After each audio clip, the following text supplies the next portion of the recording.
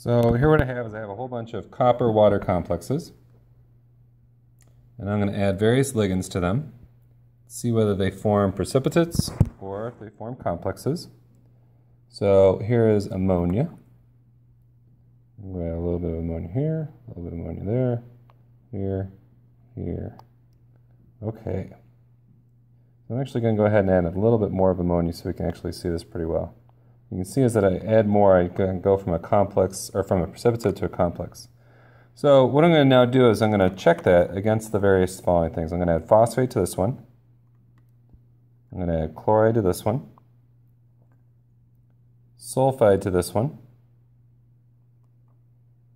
And hydroxide. And the oxalate. Okay. And what we can see is that they have all remained the same. And so the ammonia is the stronger ligand of all those things. Now in the next batch, I'm going to do phosphate. Now for this, I'm just going to do a drop. I don't know how well you can tell, but there's a little bit of a precipitate going on there. The way to tell that is to put some writing underneath. So for this, I can see through, but for this, it gets cloudy. So you can tell that it's being blocked as opposed to clear. Okay, so when I put the phosphate in, now I'm going to go ahead and try and test that against everything else. So I'm going to put a drop of chloride, and nothing changes. I'm going to put a drop of sulfide,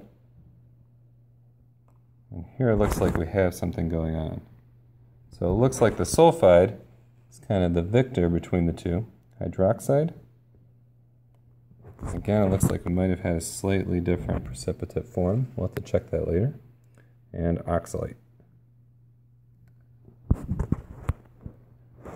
Okay, so next we're going to try adding chloride. When I add the chloride to this, what you'll see is that nothing will happen. And that is because the water is the stronger ligand than the chloride in this case. Okay, for the sulfide, I now have to check sulfide. And I'm going to check that against hydroxide and the oxalate. Okay, and I'm going to go ahead and stir these.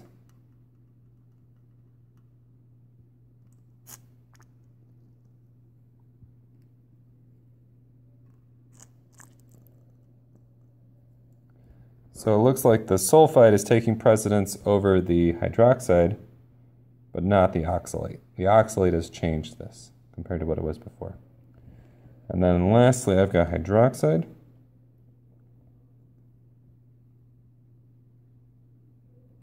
Versus the oxalate.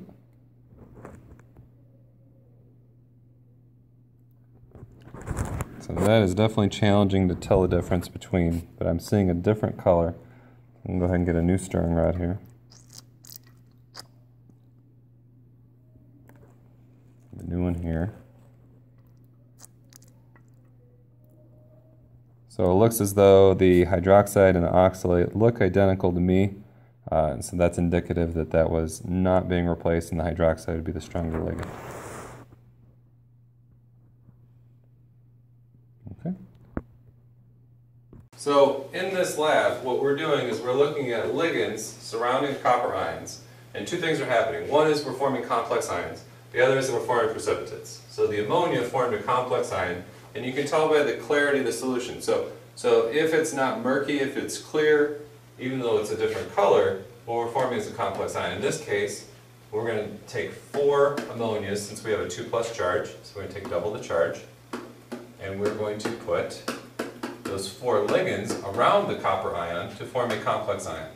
Now the total charge of this is the charge of this and the charge of these. These are neutral.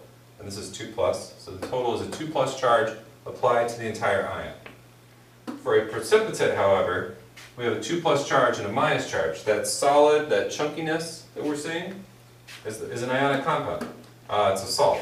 So what I'm going to do here is just simple basic charge balancing. So I'm going to form my precipitate differently than my ligands. I'm not going to, or complex ions, because I'm not going to end up with an ion. I'm going to end up with a solid crystal lattice where I'm looking at charge balance between the copper and the hydroxide ions. So for what we did next was we then took ammonia and hydroxide and put them both with the copper. So then we're looking at a competition between copper hydroxide and ammonia to see whether it will form the copper-ammonia complex,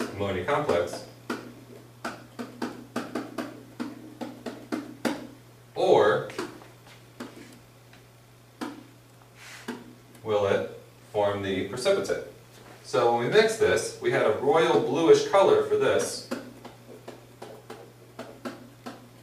and for this we had a light blue precipitate.